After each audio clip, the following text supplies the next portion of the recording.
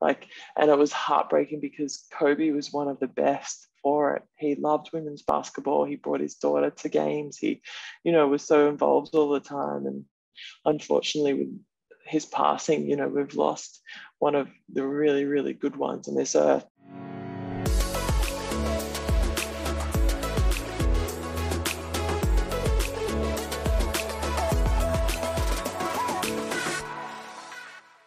Have you noticed much of a difference since you started doing that? Because it's meant to loosen your body and you feel less pressure on the joints. Has that been a noticeable difference? For sure. Yeah. I think it really helps for me with my knee range of movement and my back. I like to keep my back strong and healthy. But especially coming back from my knee rehabs, the range of movement kind of reduced. And I think it wasn't until really I did a bit of yoga, that was previously, when I had a bit of bout of yoga, that actually really helped me with my range of movement. So yeah, completely endorse it for that. I've noticed sometimes when I'm stretching and the more tighter areas, I can almost feel the blood flow coming back to the area once I hold it for a long period of time. It's almost like this numbing feeling. It's really cool. It's why don't we do it more? It's one of those things that just gets overlooked. It's it can be so important. So true. Yeah. On today's episode of Chatting with Champions, we speak to Marianna Tolo. She's a 3-time Women NBL champion, 2-time All-Star and Defensive Player of the Year. Marianna and the rest of the Opals are now chasing gold in Tokyo. Welcome to the show. Thank you. Thanks for having me on. No, thank you. So we're speaking to you from Las Vegas at the moment? Yes. I'm in Las Vegas with the Australian Opals. We have preparation before the Olympic Games here, a chance to get together as a group because 6 of our Opals were in playing in the WNBA. So the rest of us kind of met them here in Vegas and got to play some practice games against both the US and Nigeria, which turned out really well because we found out that our practice games in Tokyo ended up being cancelled. So these are the only games that we get leading into Tokyo. So it was a really important time for us to get that preparation together, get that game sense and get used to playing with each other again. How have you found playing with each other? Because you all come from, I guess it's with any basketball team that competes at the Olympics, you're probably not spending that much time playing with each other. How do you find coming together? Yeah, I think initially it's always a bit of an adjustment, but because we've the same kind of group, like an extended group has kind of been together for the past quite a few years and different tournaments and different people in and out a little bit. But because of that, we've had formed connections with each other previously. So it's just kind of about refinding them again and, getting used to playing with each other and being coached by Sandy. It's been a while for some, and then others have had her more recently. So it's been an adjustment all around. And you started off, you went to the AIS, were with them for a little bit before, was it going to the French League? It was the Women's NBL League. Capitals. So I started off my WNBL, my semi-professional basketball life, really playing for AIS, and then after 2 years there, played in Canberra Capitals and played 4 seasons there. I won my first 2 seasons out of the AIS, actually got to win championships, which, probably in hindsight didn't realize how special that was until a bit later on. And then after those 4 years, I headed overseas and I played in France for 3 seasons, LA for 1 season, had a major knee injury, came back, did rehab, then played with Canberra again, then went overseas and played in Turkey, had a season there, and then injured my other knee, came home, did a lot of rehab, and then played in Canberra for another 3 seasons. And then I'm about to head back to France to play 1 more season with them. Wow. Is there a noticeable difference between the league, so the WNBL going to the French league? Is there a difference in the intensity, or is it all fairly similar competitive levels? It's pretty similar. I think the French league is really good in that all of the teams are quite competitive. The top teams are a whole nother level. They're often playing in EuroLeague or Euro Cup as well. So they're a little bit of a step up, but it's quite competitive for the whole league. The Turkish league, it was a bit more of a difference where the top teams were really, really strong and the bottom teams weren't as much. And then, yeah, in the WNBA, everyone's really tough and really awesome over there. And there's different styles all over the place too. You know, Australia, we like to really focus on our defense and play a kind of fast game. Europe is very strategic, very team orientated, whereas the US is a bit more one-on-one, a bit more, showmanship and skill really, and highlights the best players in the league, that's for sure. Wow. And so that period of the AIS when you were semi-pro, what's that look like? Is that you're still working another job as well? Yeah, so when I was at the AIS, my first year there, I was in year 12. So I was finishing high school and, training and playing with the AIS, as well as being in the Junior Australian GEMS team. And then my second year at the AIS, I had my first year of university. I was a tour guide at the AIS, so I did a little bit of work there. And then when I left to play for Canberra, I was also probably semi-professional in those first 4 years too, and that I work, studied and played at the same time. So it was really, really full on schedule. And it wasn't until I went overseas to Europe that I did fully professional basketball for the first time ever. Wow. What was it like getting that first contract? Yeah, it was really, really cool. I think I'd probably wanted to go the year before, but I knew I wanted to finish my degree before I did that. So hung around, finished that. And then when I got that contract to go play in France, it was awesome. It was playing in Aix-en-Provence. And I actually got to play with another Australian, Kayla George, who I'm playing at the Olympics with next week, which is really exciting. And we had the best time. We had 2 Canadian friends and our teammates who became really good friends with us in our team, and also a lot of French girls. And it was just a really fun, special team with the coach and the great admin staff as well. And we had a really, really good time. And I love just being able to play professional basketball, eat, breathe, sleep, everything, just basketball. Was cool. Wow. So you're earning a sufficient amount that you don't need to work. Is that right? Yeah. Yeah. Amazing. Yep.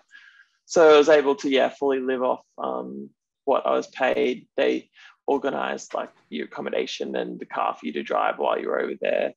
And just have to pay for your bills and phone bill, internet bill, that sort of thing, and petrol and food and all the normal lifestyle kind of things. But the rest is taken care of by the club.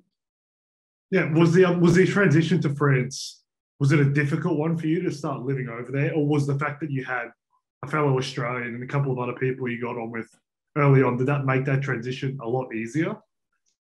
It definitely made the transition a lot easier. I'm so grateful that I had Kayla there with me, and her now husband Kailu. They were awesome to be around while we were in France, and it made that, being away from home for 9 months of the year, which is a really long time. And I think that first season I got to go home to Australia once for Christmas for 4 days, saw my family and my boyfriend, and then went back over for another 4 months. And so it becomes like a long time to be without your family and friends, and a bit of an adjustment to the lifestyle, that's for sure. But really grateful in that I had the support of Kayla and Kylie there with me.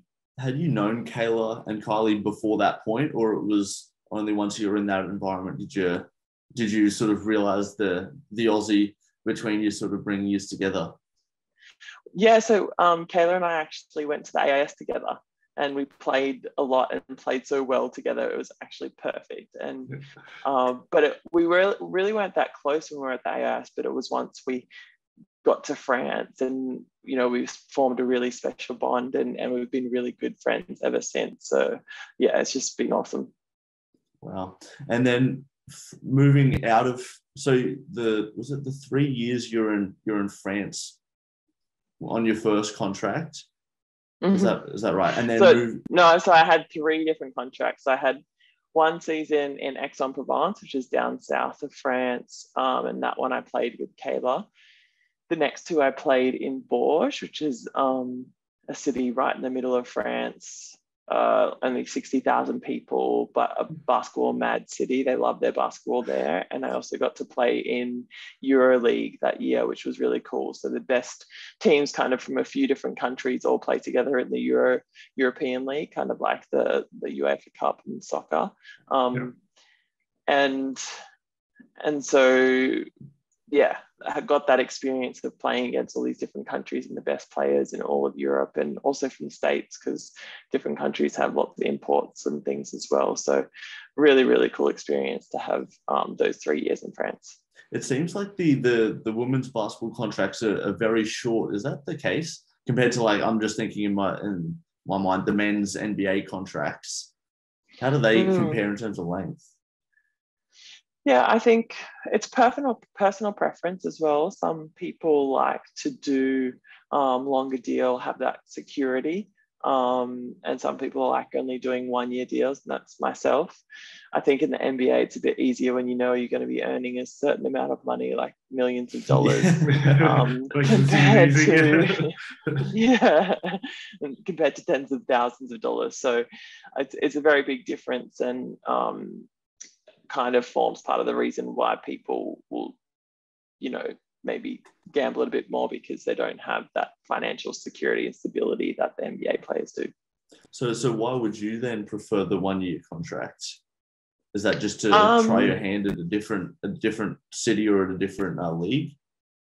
For sure. So that I kind of always have that option if I wanted to go somewhere different and make a change, or if I got a really good offer from somewhere else, then I could have the option to take that. My first, 4 years in Canberra I had there, and they were all individual years. But, I think that was the best for me, because each year a different set of circumstances came up, but it ended up better for me to stay in Canberra for that amount of time. But then I've just liked the option of being able to choose what happens next.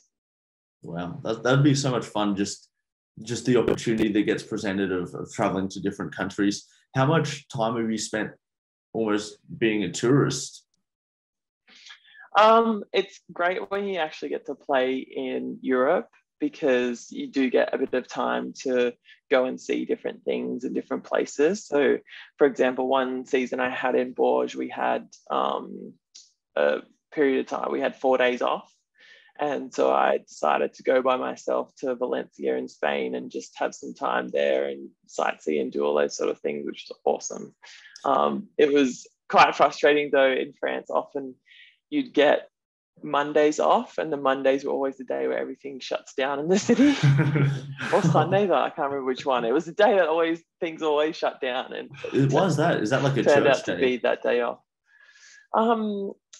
I think it's just the way it was, because I think they'd work over the weekend. So then the Monday was the day that they'd have as their like family day, to relax and do whatever they wished. What's day-to-day like? What's day-to-day life like in France compared to Australia? Because even going over to Europe on holidays, I've been to Greece once, but they have like siestas and rests from like 2 o'clock to 5. Is it just like completely different, or it's like fairly similar, but the work-wise, it's just a bit more relaxed in terms of don't have to work every day, don't have to do the 8 hours, just chill out a bit more? Is that what it kind of feels like? I guess so. It's, in Europe, it's definitely like that. They work around that siesta schedule. So we'd go in, do a training in the morning, either a shoot around or a weights session or both, and then come back to our apartment, have a sleep, have a eat, get ready to go again, and then go to training, have a couple of hours of training, and then come home, eat, maybe watch a bit of TV, and then sleep and get ready to go again the next day. It's very much like that.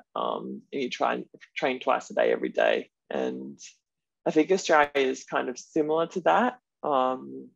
The schedule's changed a bit, and especially with the Players Association, they tried to have that time because we're not a fully professional league still. They try to have time in the middle of the day where people can work or study or fill out, that time how they would please and what kind of gets them by if they need to. So I think we're working towards being fully professional, but we're not there yet. What's it take to go fully, or for the league to be fully professional? It takes a lot of support from people, from fans, from sponsors, from the media, because when it comes down to it, it's bums on seats, it's media showing interest, it's TV deals, it's sponsorships, and it's choosing where you want to put your money, really, as a supporter, as someone who follows a sports team, for example, and what you're investing in and what kind of message you want to send to your kids or your family, or, what kind of role models you want to have. And I think it's, really important for people to think about that when they're deciding what they do with their extra income. What's it take to get extra bums on seats? Like, I feel like the UFC, I think of that as a sport that's grown tremendously, and you probably got caught up in all the drama in Las Vegas last weekend with the UFC, with McGregor, but like, they've done a tremendous job of growing like tremendously quickly over the last 10, 15 years. What's women's basketball need to do? I'm not sure. It's hard because, we have the product. We have some of the best basketballers in the world. We're so good. But it's hard when we're kind of underfunded. We've got less of support, not just financially, but also in terms of staff and people working within organizations that have the ability to just get stuff done. So I think a combination of those things plus the media exposure is really, really important. And it's media making choices to support women's sport. And I think, Canberra do it really well. The Canberra Times are always thinking about, having a 50% or more coverage of women's sport in their paper. They're thinking about that and making those conscious decisions to do that. And I think other newspapers, other news outlets need to do the same thing and really buy into the positive stories that we have to share. So you said Canberra Times are looking to do 50-50 or slightly favoured towards the women's. What do you reckon other outlets percentage-wise would be at in terms of male versus female? Sometimes you open a paper and it's got, one article or just some written words and no paper, no photos of any female athletes. And it just kind of brings you down because it makes you realize how different it is. And especially with all the different sports that we have going on these days, there's, AFLW, obviously, and netball, there's hockey, there's lots of different things all over, soccer, so many great sports all around Australia.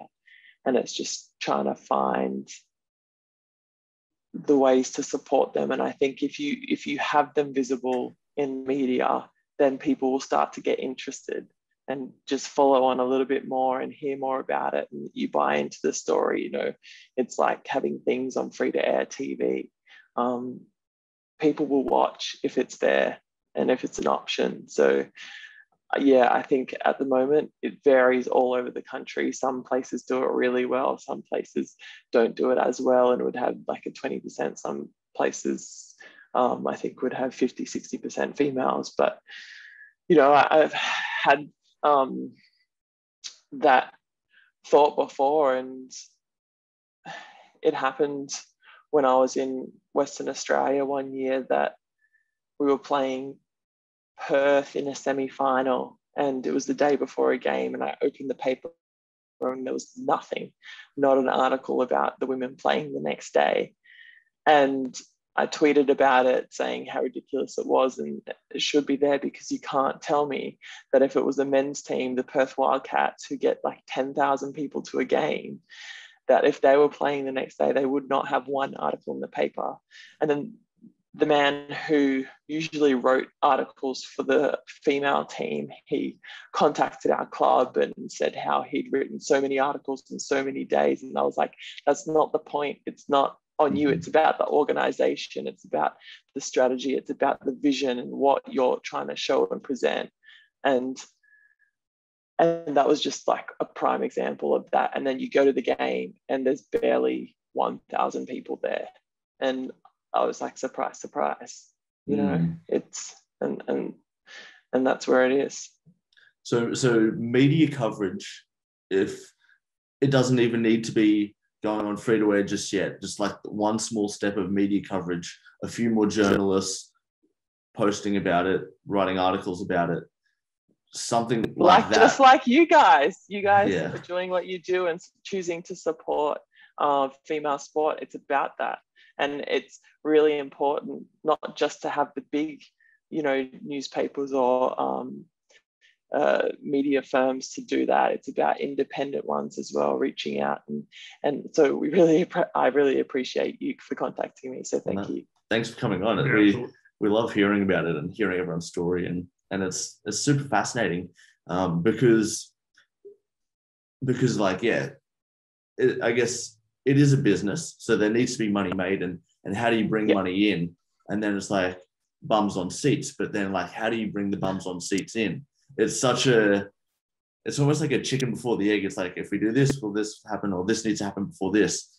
It's a difficult, it is tough. And I think, but the storytelling is so important in that, because there are so many stories out there of really interesting things about different people and different players, different sports. And it's about getting people to feel connected to that. And so once people feel connected, then they will have a reason to go, a reason to put their money where their mouth is, you know.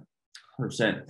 Playing in the women's NBA, was there more coverage of that? Because I feel like even in the last year, just from what I'm seeing, because I love to follow the NBA, I'm seeing just a lot more on the women's NBA, and just recently on the draft. I actually saw quite a bit on the women's NBA draft. So I thought, this is the first time I've seen this. Like, this is cool.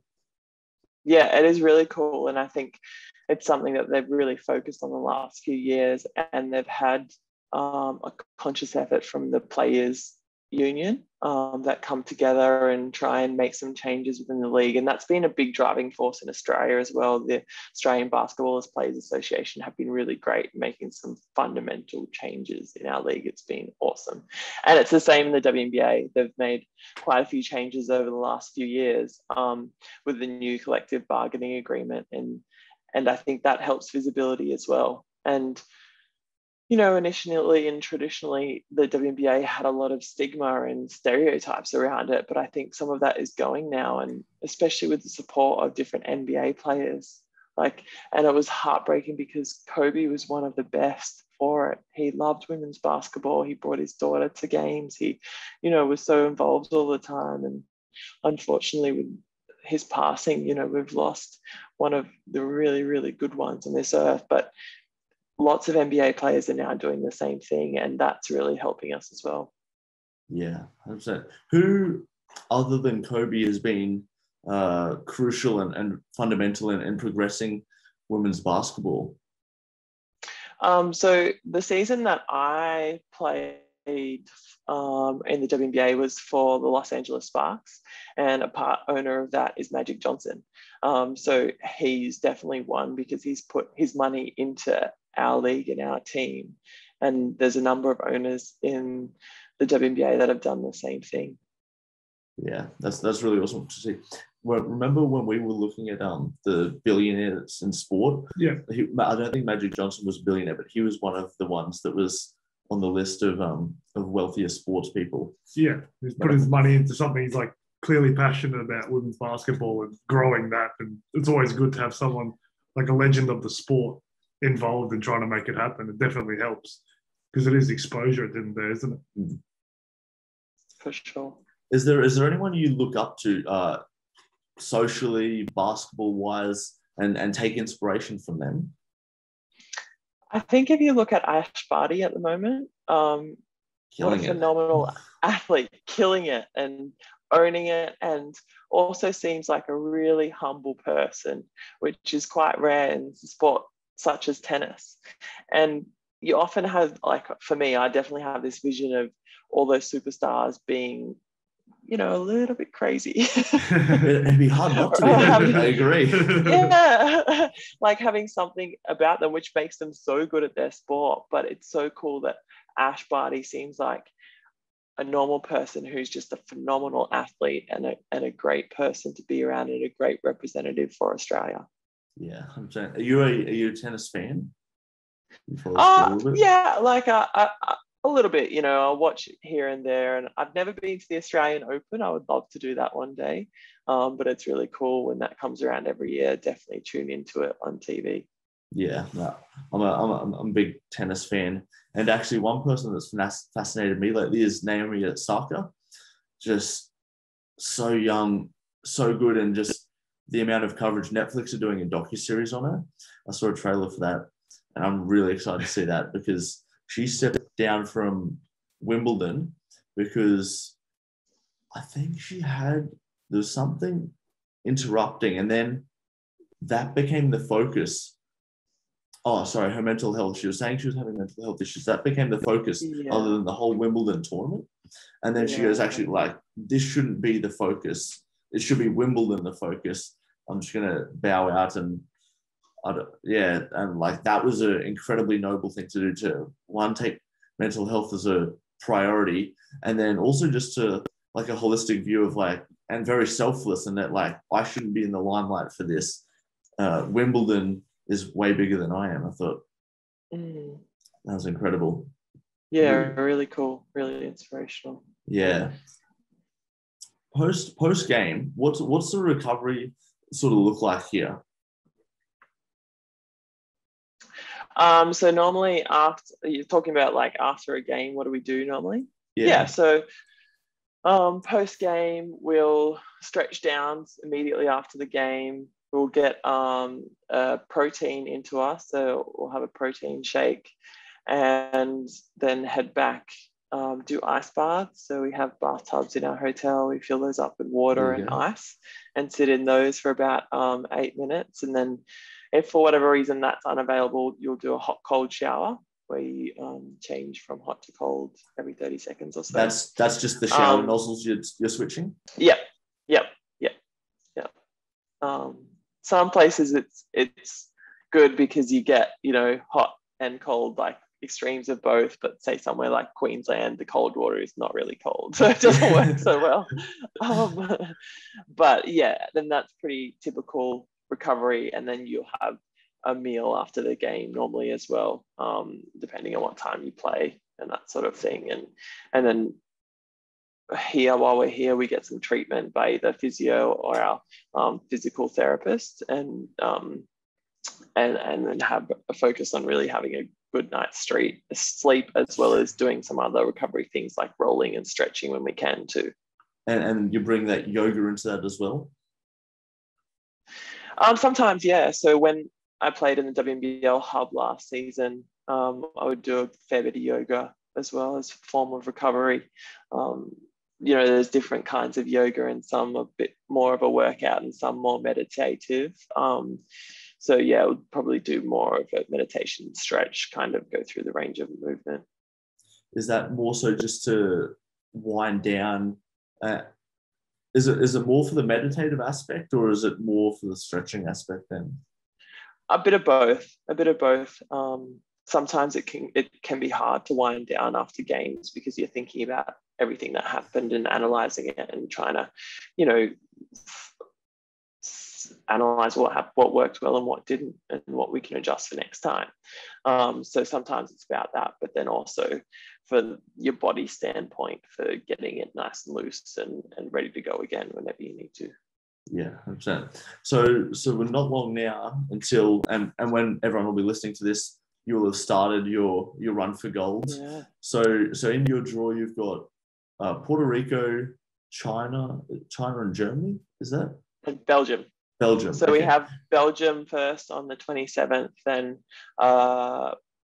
Puerto Rico, I believe, on the 30th, and then China on the 2nd. So, and then the first game's at 6:30 in Australia, second one is 10 p.m, and then third one is 10 p.m. also. So, yeah, some really tough games. Belgium will be tough. They have a really good team, a couple of really good players, and they play at a nice tempo pace, and really, yeah, try and get out on the floor and disrupt some people. China are normally tough. They've been up and down over the years, but they're quite big and physical right now. So that will be a challenge specifically for me in my position to keep those players under control. And then Puerto Rico fast, can really shoot the ball. So we'll have to look at limiting their scoring opportunities for sure. Does the Olympics bring a different intensity level in terms of like, it happens once every 4 years. It's like different compared to like a playoff, say for a normal league that you'd play in. It's like a different level of intensity. For sure. And like the Olympics for us is the pinnacle of our sport. So everyone brings their best game, and there's only 12 teams. So every game is a hard game, no matter who you come up against. It's been hard for teams just to get there, and so then when they get there, they bring it and they want to make the best of their opportunities. So it is a whole nother level, a whole nother step up, and you've got to be ready to play day after day. You can't, snooze for one moment, because then it might be all over. That's the thing, because it's not like your typical playoffs where you've got 7 games to figure it out. Yeah. And that, that brings different strategy in it, and being able to adjust and change different things. But this is like, you've got one chance. If you're on that 7 game. It makes a really big focus on, I think, on preparation beforehand, and the coaches have the tough job of making sure they have the scout of their offenses, their defenses, the players down pat, and we all have to soak up that information. And luckily at this Olympics, before the round games, we have 2 days off between each game, so we have time to prepare and get ready for each game, and so that we can focus on it one by one. But sometimes it's not that easy, and sometimes we don't have that much rest, so this will be really good.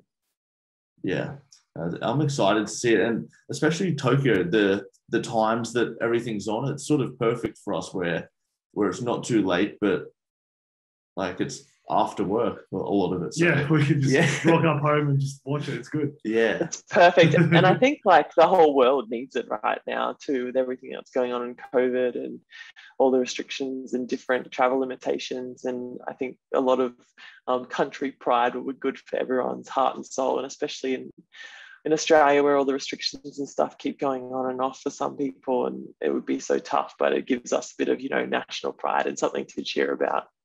100%. And then after the Olympics, what's your plan? Are you doing anything before you head to France?